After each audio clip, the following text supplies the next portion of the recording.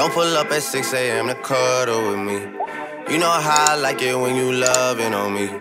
I don't wanna die for them to miss me. What it do, guys? Hardwood Sniper here, back with another video, and today I'm going to be sharing the top 3 things you should not do in the NBA 2K eLEAGUE Combine if you want to get drafted. If you guys have not been living under a rock lately, you guys know that the 2K eLEAGUE Combine has started this weekend, and I don't know about you guys, but for me, I've been running into a lot of trash people lately. Majority of my games have been trash people. I think my record is like 4-5 or 4-6 or something like that, because I was playing at the power forward position at first, but then I switched over to the point guard position so I can control my offense a little bit more. But anyways, I'm here to tell you guys what not to do to become one of those people that don't get drafted and have a better chance of you getting drafted. So first things on the list, guys, everybody should know this: do not be a Kobe.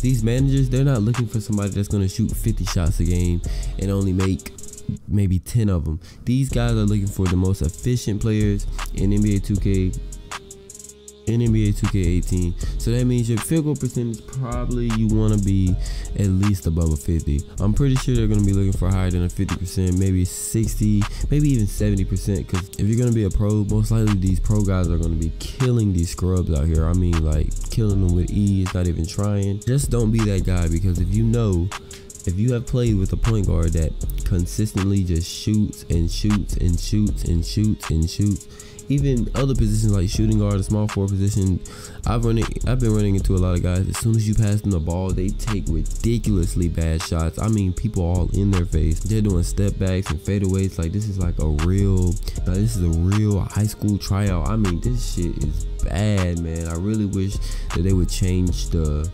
matchmaking to what your grade is. So if you average an A+, then you get, you know, matched up with A+ people. If you get a D+, then you get matched up with D+ people, because I don't know, maybe they want you to play with the sorry people, see if you can carry a team or at least lead them. Another thing you do, this is not in my list, but another thing you guys should do is make sure you have a mic, man. Nobody wants to play with somebody that doesn't have a mic. It's hard to control the team if everybody's not communicating. It's hard to get a win if everybody's not communicating, you feel me? Sorry about my voice, guys, I am kind of sick. But second thing on the list, don't be that guy that holds the ball and tries to hog up all the assists, which usually just leads to turnovers after turnover after turnover. I was watching one cat, he had like 10 points, 24 assists. Yeah, that's really good, but then you look over to his turnover ratio, he had like 11 turnovers. Like, bro, you have a triple-double with turnovers. Like, that's not gonna cut it. These people are not looking for somebody that's trying to get the assist. It's different from making plays, being a playmaker, and trying hard, like holding the ball and trying to get every single assist. There's a big difference. Anybody can sit there and do a pick and roll and just force the ball into the paint and just hope it gets there, because a lot of the times people gonna stop those pick and rolls. All they do is gotta play in front of it and the ball is gonna go out of bounds, or, you know, the big man might even get a turnover, which you're just gonna cause guys to get mad at you, and it's not a good thing. The best case scenario, you just need to play your game. Don't try to overthink it. Play your game. Don't be that guy that's trying to do everything, that's trying to go out there and be the Kobe, be the Chris Paul, be the everything. Don't be that guy. Last thing on the list, guys, do not quit. I'm a hypocrite when it comes to this one, because I did quit out one of my games. Most likely the managers of the team can see when you quit or left a game. That's why you shouldn't quit out games, guys. Nobody wants to draft a player that's going to quit because things aren't going their way. You know, sometimes things doesn't go your way in games. You just got to stick it out and do the most that you can. You know, set picks. If you're not hitting shots, set picks for other guys.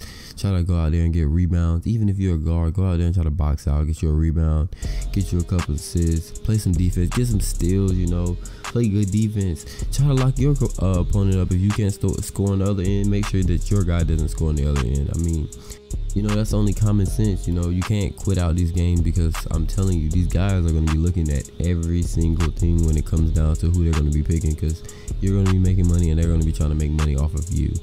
And it makes your stats look bad, so just don't quit out games, guys. It says a lot about a person that's quitting out the games.